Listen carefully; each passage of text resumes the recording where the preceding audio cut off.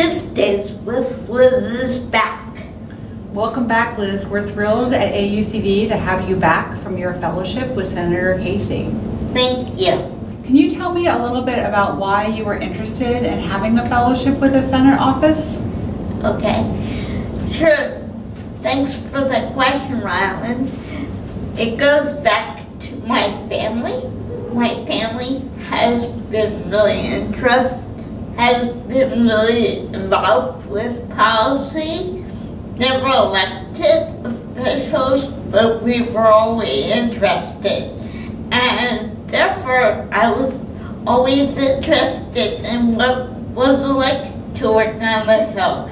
I've been advocating for a couple years on the Hill. Last year, all summer I did that, but never was a staff member, so I was interested in seeing that side of the coin. Can you tell us a little bit about your favorite projects when you were working for Senator Casey? Sure. My favorite project there were two favorite. One was learning about the hearings. I thought you plan a hearing in 2 days. Wrong. You do a lot of research. You interview witnesses, and then you had to compromise with the other side. And then my other favorite, which is ongoing project, is to have more people with disability working in the halls of Congress.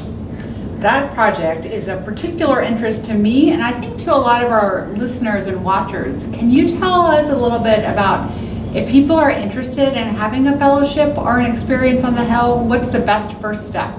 Sure.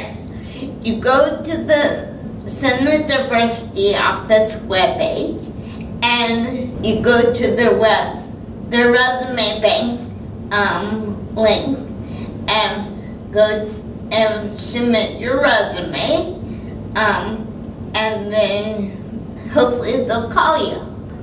So anybody who's watching can go ahead and submit their resume to the resume bank and let them know that they're interested in having an opportunity on the Hill. Yes. That sounds great. Yes, I'm really excited because I believe nothing about us without us. If more people can walk in the halls of Congress, then their voices will be heard. That sounds great.